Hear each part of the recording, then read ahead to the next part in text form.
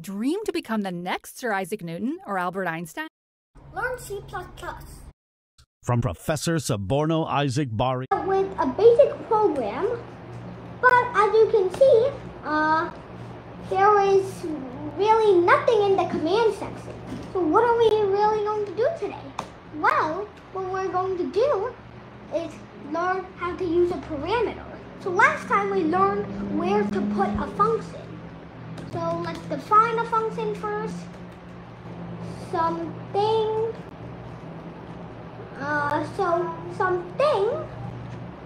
let's say, something, and then count term. And this is really more for a review of what we did last time. So now we can use void something here. And let's see what we get. We should get home. And as you can see, we will. Well, it goes from top to bottom, or void is unnecessary. Maybe it's because I made, yes. So I accidentally put void in the command section. If you put void in a command section to try to define a function in the command section, the computer will think, void in this section means just delete the function's command altogether. So don't use void there. That was my mistake. Just discovered something new. Anyways, this is more for a review of what we did yesterday. But today, let's say I want an age calculator to see how old you are right now. It may not be precise because it's definitely not right up to the months or days even, but it's going to be at least on the scale of years. So void something int year, or I could call this birth year. So double birth year.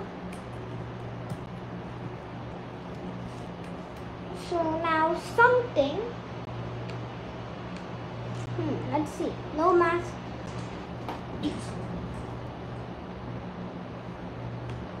So double birth year, but we haven't given birth year a value yet. So let's ask the user what their birth year is. So first I'm just going to enter birth year in year box. So it will print out the birth year and then sin birth year. So that isn't much of a birth calculator yet. It just spits out what your birth year is. Ooh, now I void this again. Let's see, void something. Okay. Something birth year.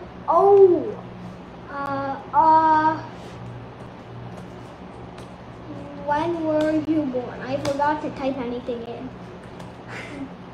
Were you born? So, never mind what just happened there.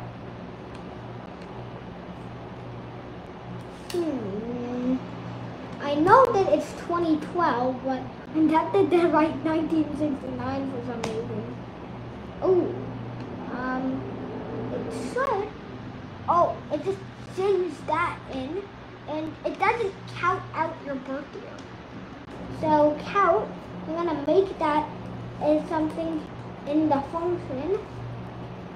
So birth count, you were born. Wait, why am I putting this outside the quotation marks? You were born in, okay, and then we can make space here for the variable birth year.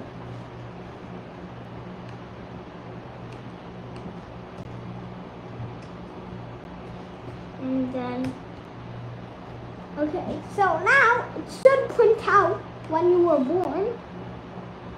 So I put it in, it spits it out. You were born in 2012. But it doesn't tell me what my age is. So, hello, new student. So, hello, Mr. Rodriguez. I know you just came back from taking the test. Hope you got a good score. But anyways, I haven't checked yet. And anyways, how you were born and birth year? Thank you, Prof. Okay. So, birth year actually isn't what we're trying to go for here. We're trying to calculate some sort of age calculator. So, years old. So, I'm going to make a variable called years old that is equal to the current year minus your birth year.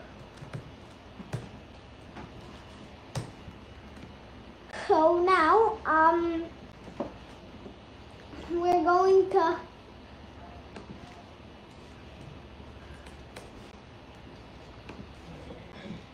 and then I'm going to put this and then slash n.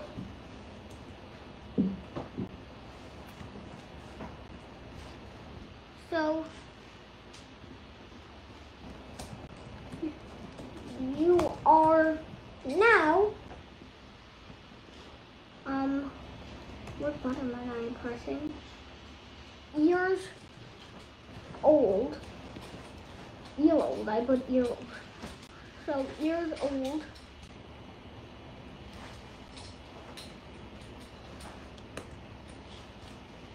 Years old. Wait a second. Is this undeclared?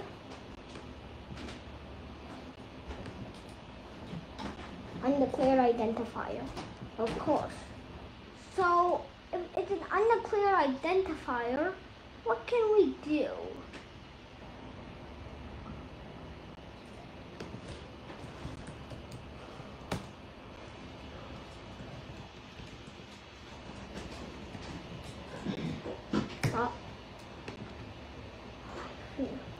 I hope this will work. I mean, probably won't, but wait a second. Maybe, just maybe, I don't have to use this. I can just put this in something years old. No. So I actually have to define this variable, but that's fine. Years old.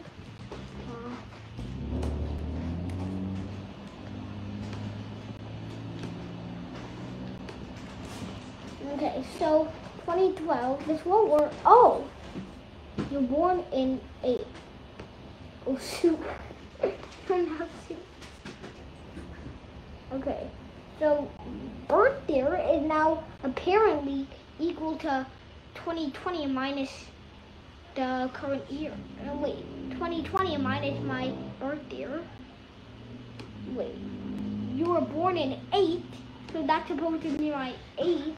So the year, my birth year, is supposed to be my years old. Oh.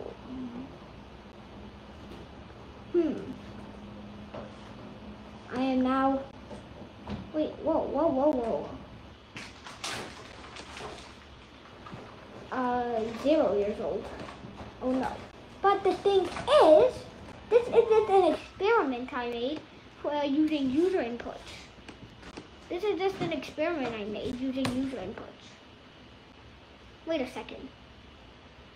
Int birthday. I see the problem. Probably. I don't know if I see the problem, but I probably don't, but let's see if this will work. 2012. No. Yeah, this doesn't work. But I want to show you something. So, let's delete all this crap. crap, just a huge paragraph, a huge chunk of crap. And then let's actually try something. So, void,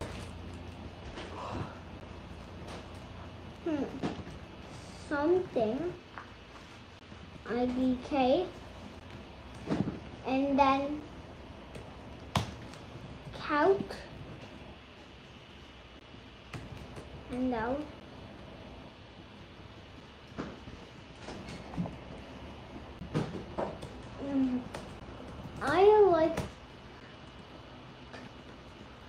I like the food, and then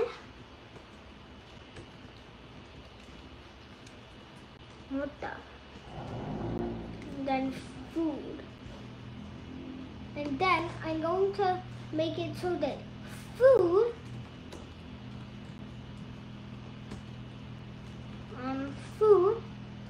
is equal to pi. Wait, no. Equal, yeah, this doesn't work.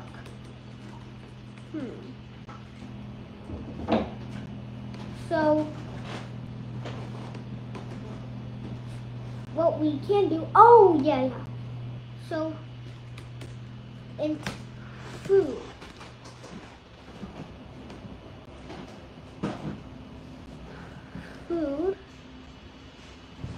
So, what we can do is we can define food beforehand. Oh, food is an integer in this case. It should be a group of characters, right? I believe so. Food equals to pi.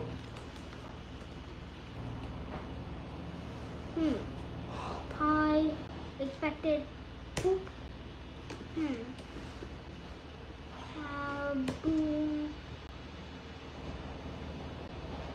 Contour. Maybe it's stir.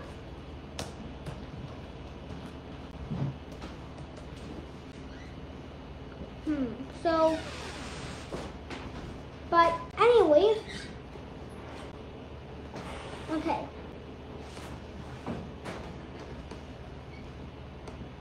But parameters are things in parentheses you can use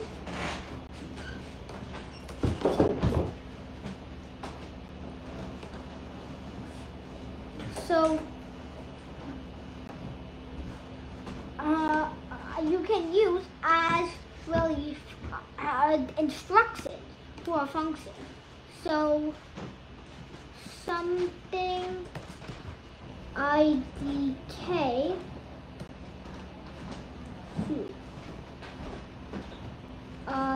int x.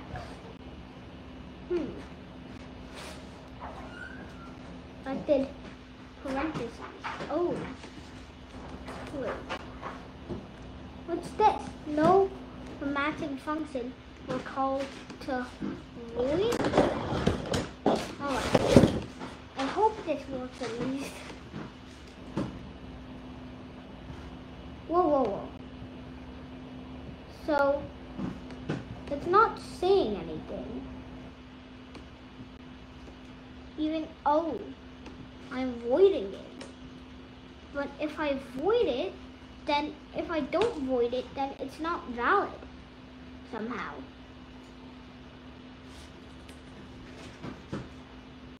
No matching function will call. This is weird. Seems like this is unescapable, this void thing. Well,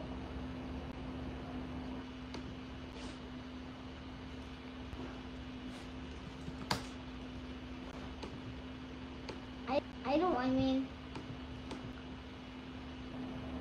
this won't run as expected because it's voiding. Subscribe to Bari Science Lab to fall in love with math and science, especially programming.